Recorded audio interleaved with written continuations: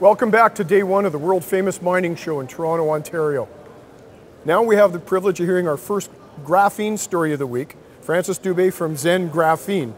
By way of corporate history, there was some corporate activity, new board, new management. You have a large project in Northern Ontario called the Albany project, discovered about 10 years ago.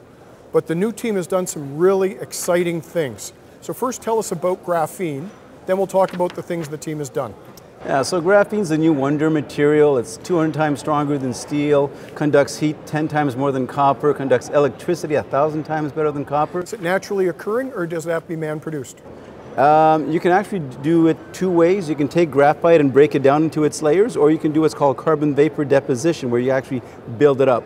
But when you do it that way, the costs are a lot higher. Okay. So if you want to talk industrial processes, you won't be able to get the industrial pricing down to where it needs to be with the CVD process. So that's why we're really excited about what we have as a graphite deposit and making graphene industrial scale, industrial pricing. So it's a cousin of a diamond, right? It's just carbon. Absolutely. It's a diamond that didn't grow up.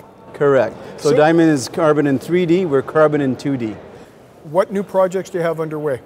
So last week we just launched a new web store. So we've been telling folks for a long time that you're selling graphene online through a web store. Correct. First ones in the world? No, there's others. There is others. First in Canada. All right. But the others are like the big research group, the Sigma Aldrich out there, the ACS. So we're the first ones that if we had a company work with us and said, this works great in our process, can you sell us tons of it? We could say yes.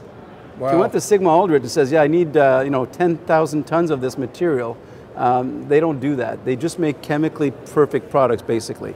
So it's a very different story for us. So graphene then is similar to the rare earths, and most of the rare earth companies seem to partner with universities or research institutes around the world.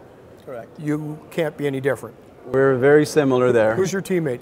We've got two of them that are very active right now. We're working with a few others as well, but Guelph University and University of British Columbia are the two biggest ones right now. Now, a press release went out announcing the relationship up in Guelph, and you have a facility opening up soon. Correct, yeah. When? Grand opening is in 2 days. Pretty exciting stuff. So what's this facility going to be for? Production, research, development? A little bit of everything. So with our web store up now, people can actually buy our products, getting into more researchers' hands. So we're going to scale up our production methods. Right. We're doing it in universities before, it's kind of test tube kind of sizing. We're scaling that up right now. That's one of our biggest things this year, is really scaling up our processes. So that new facility will allow that, but we're also doing some R&D out of there as well. So pretty excited for that. I always enjoy my time with you. Thank you. ZEN Graphene.